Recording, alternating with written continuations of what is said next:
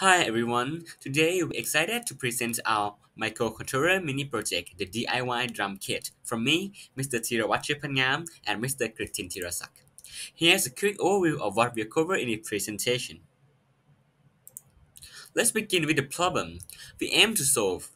As a music lover, I've always wanted to play the drums. However, traditional drum kits are expensive and difficult to transport. Our solution is a DIY drum kit that is both affordable and portable. It's designed to be easy to play and allows you to record demos, providing a realistic drumming experience using a real drumstick. Here's an overview of our project.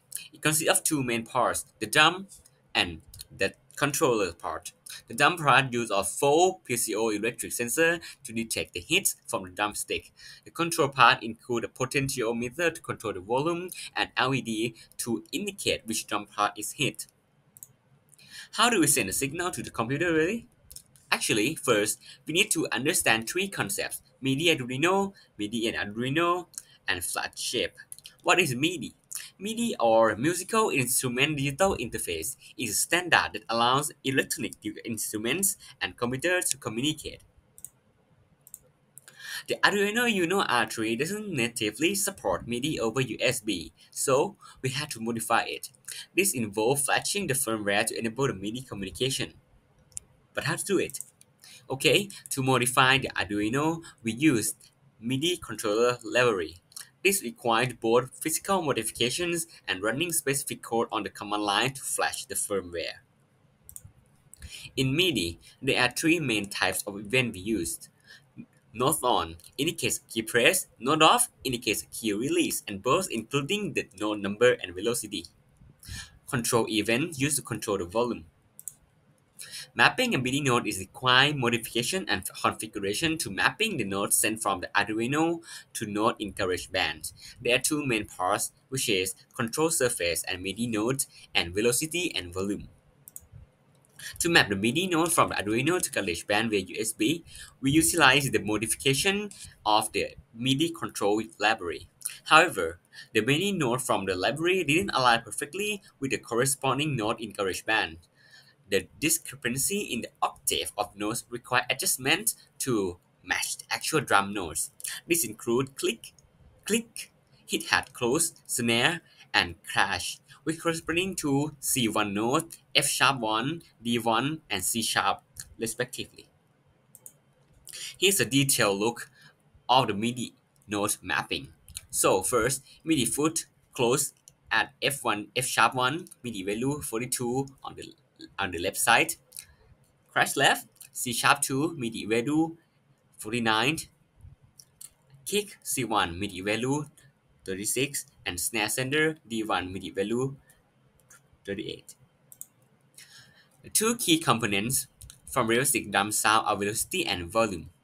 Volume controls the overall loudness of the drum sound, adjustable via a potentiometer. Velocity indicates the force of the stick hit, affecting the sound brightness and loudness. This is the circuit of our project, which consists of four main devices. The first device is Arduino Uno as the main logic of our programs. The second one, the heart of our project, is the piezoelectric sensor, which will act as the drum. It can convert the physical force, like when it being hit, to the electronic signal, and we use the foam to cover it to protect it from being hit many times, and also to make it feel more like the actual drums. Yeah. And it connects to three pins. The white one connects to the ground right here. The orange one connects to the 5 voltage VCC right here. And the last pin connects to the analog input, which we use A2 to A5. The next one is the LED, which we use pin number 2 to number 5. And you can see that it is the same color as the piezo. And this indicates that this LED is corresponding to this piezo. Right here, the yellow. It is blue, this is the green, and this is the red. Yeah, and then it connects to the resistor with the ground right here. The last one is the potentiometer, which we connect with the same ground, the same VCC, and we use the pin A1 as the analog input. This potentiometer will change the volume of the track, and I will show you later. So now let's see the code. Okay, right now our microchip using the MIDI firmware, as you can hear from the drum sounds. Okay, so to show you the code and how the MIDI data is actually transferred, we need to change it back to the serial firmware. To do this, you can just first turn the board back to DFU mode by plug these two pin, which is the reset and ground pin, and then run the script right here. Yeah.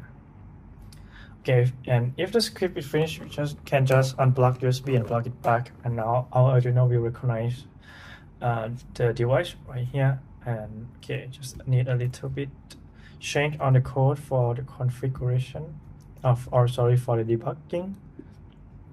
Yeah, okay, so our project utilizes the control surface library, which is a library for making Arduino become the MIDI controller. In this library, they provide us with many classes for the devices, and they can allow us to just configure the pins and the address that you want to send the MIDI for, and then the rest part of that this library will be doing for us. Okay, so for the main program, it just has this function control surface.begin as the initialization function. So in this function, they just set the pin mode and set those buttons or the potentiometer or whatever object you have declared. And for the loop, it just update those state and behavior of the device. For example, like if the button is pressed, then the MIDI data is sent, or if the potentiometer is rotating, the data is also sent, something like that. Okay, so for our program, we use the potentiometer, which is the class from these libraries.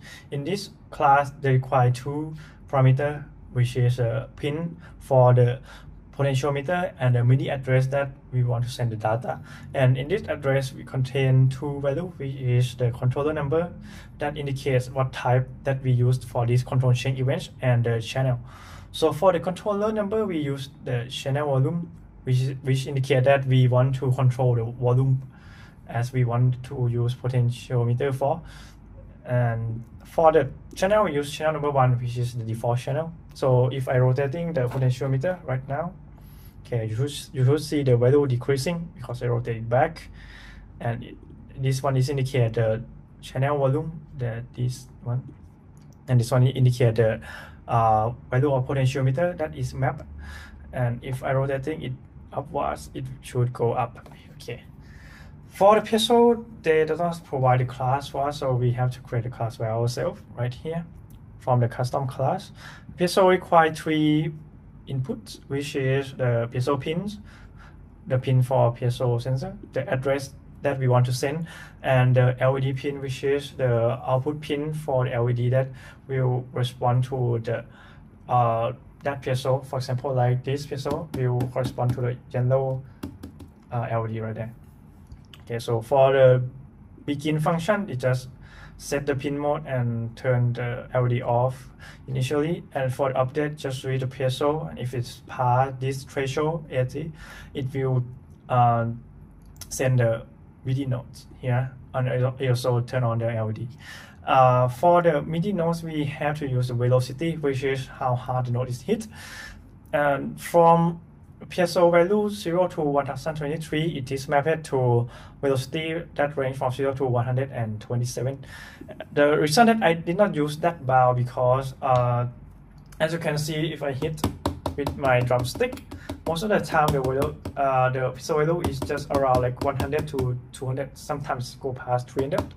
So I just reduce the bar, because if I continue using the thousands, most of the time the velocity will become only like 20 or 30, which is quite low. Yet, if I use this bar and I still use 200 to 127 for velocity, the volume is still too low, because as you can see, most of the time it is around 100 to 200. So the velocity you get is around 33%. Or 1/3. So I just change the lower bound of velocity to be a half, which is 64. In this case, we will get like good enough volume. Okay, and this is just for in the case that the value is just past the maximum threshold. And if the piezo is not past the active threshold, it just turn the LED off. And for example, like this piezo on the right, I just connect it to the pin A2 right here. It will send the node D1, which is a snare center sound, and it is corresponding to LED pin 5, which is this pin, and this is the yellow one. And the rest piezo is also used this same way. And as you can see right here, if I click this piezo, it will send node on this node 26, and this one is 24. This one node 31. This one is another node. Okay, and that is all for the debugging. So let's see how it actually performs on the GarageBand. So each piezo will respond to different notes. For example, this one is snare. This one is the crush. This one is kick. Note this note here, and this one is a hi-hat, which is responding to this note. Okay, and okay, so you can also see from this is volume, and if I rotating the potentiometer, and this is the increasing. Oops, sorry. Okay, the volume is high, and if I decrease the volume right now, you can see that the volume is just rotating down there. It is somewhat no sound right here.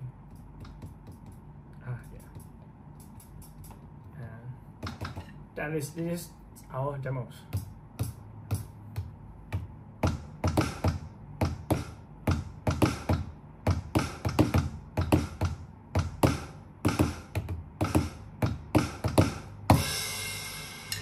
Thank you for your time.